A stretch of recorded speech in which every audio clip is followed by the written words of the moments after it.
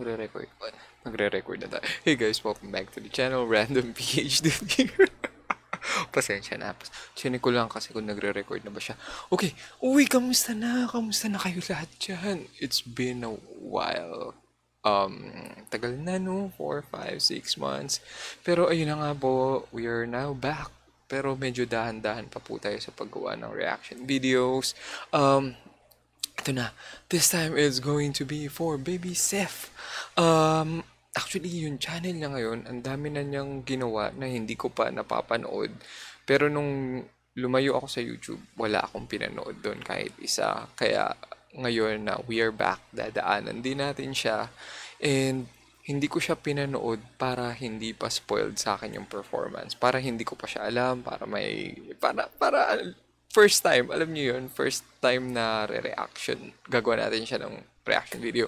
Okay, so this time, kinover ni Zeph ang When I Look at You ni Miley Cyrus. Tanong ko lang guys, kasi nung isang araw ginawan ko ng reaction video si Lire Posposa, kinanta niya tong When I Look at You. So na-curious lang ako, bakit umiinit ulit yung kanta ni Miley Cyrus ngayon? Meron bang happenings na hindi ko nalalaman? Biglang nagre-resurface siya, yung When I Look at You. And also, may nagsabi sa comment section, Joanne, by the way, this video has been requested by Joanne. Actually, bukod kay Joanne, marami pang iba, kaya lang limited yung space natin, kaya ikaw ang lucky home partner, Joanne. Kaway-kaway sa'yo. Okay, na itong When I Look at You ni Zeph is nasa trending page siya. And nung tinignan ko yung trending page, ang dami dun. Pati lyrics ng When I Look at You, pati karaoke version ng When I Look at You, tapos meron din version ng lalaki ng When I Anong nangyayari? Meron ba akong nami-miss? Meron bang certain event na biglang nagpapapulit itong kanta na to? Pero anyway, as usual, pag si Zeph ang bumanat nito, I'm sure, I'm excited. Let's go.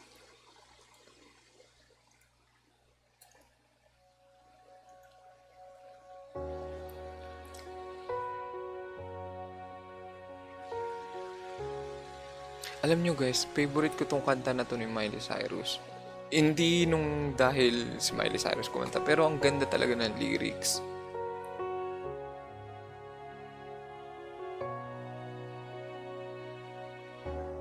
Everybody needs inspiration.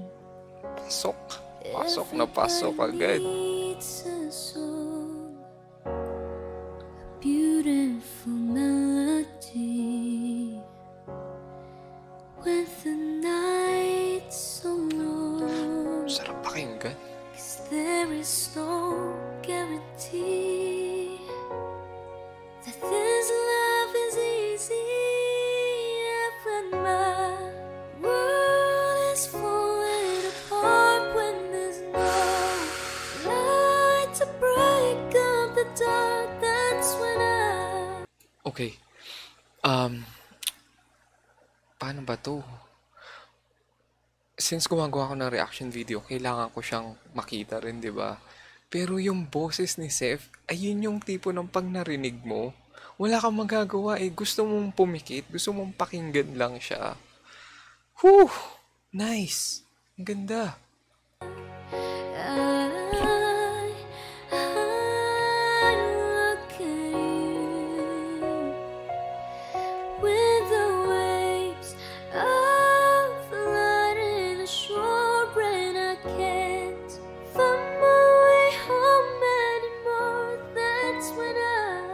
Whew!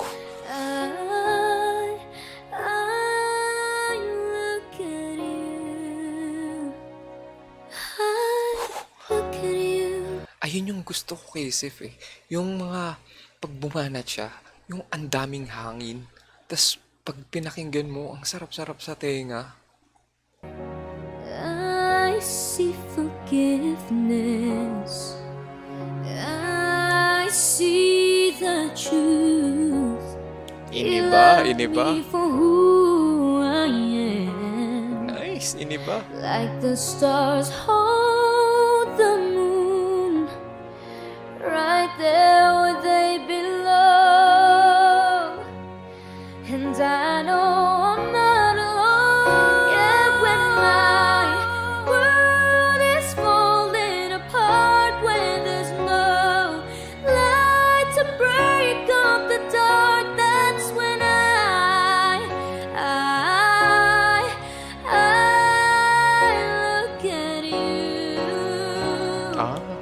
tingin, eh, no? When the waves are flooding the shore and I can't find my way home anymore, that's when I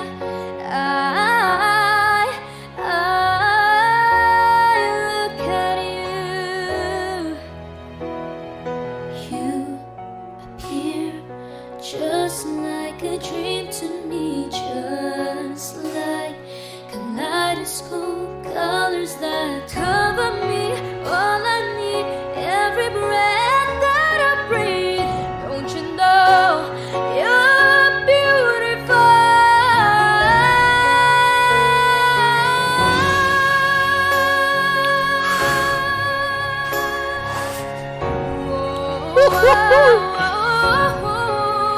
When the waves are flooding the shore and I can't find my way home anymore, that's Swabbing. when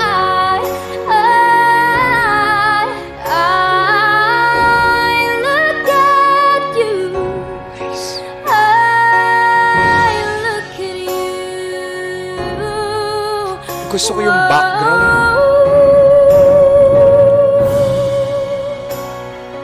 You appear just like a dream to me.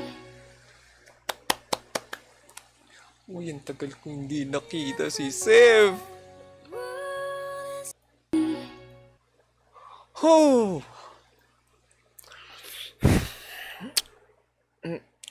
Speechless. Hindi ko alam sasabihin ko. Ang ganda ng pagkakakanta ni Sev. Yung tipong kagaya nga na sinabi ko na siguro pag ito yung inulit ko, pag inulit ko siya, pipikitan ko lang, tas nanamnamin ko yung message ng song and how it was delivered. O di ba ngayon, ninanamnam ko talaga, nakapikit ako habang nagsasalita.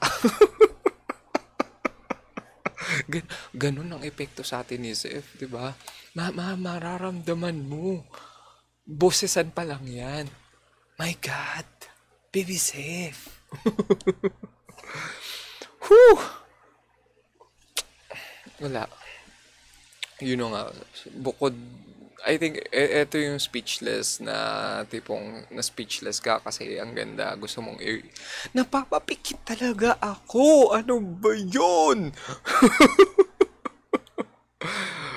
Parang may hindi ko alam kung ano nangyayari sa akin. Pero dahil I think sa performance, dahil dun sa pagkagusto ko, dun sa pagkakakanta ni Seth, is meron pa siyang recall sa akin. Kahit kagaya ngayon na nagsasabi na lang ako ng review even after the song, na parang pag yung utak ko nire-recall kung ano yung nangyari sa song, gusto ko siyang pikitan dahil ang ganda nga ng pagkakakanta ni Seth. Okay, I think bukod sa gusto ko yung kanta, bukod gusto ko yung kanta, and bukod pa gusto ko yung kumanta. So, it's a win-win situation para sa akin, it's a win-win situation para sa inyo rin, malamang.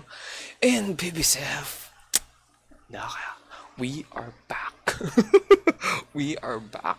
Iisa-isayin natin ang video mo. Pero you guys, pasensya na. Medyo mabagal nga tayo gumawa ng reaction videos. Pagpasensyahan nyo na lang muna ako. Pero we'll get there, okay? So once again, RandomPHDude, thank you so much for still being with me in the channel. See you again next time. Thank you po. Peace out. Bye-bye.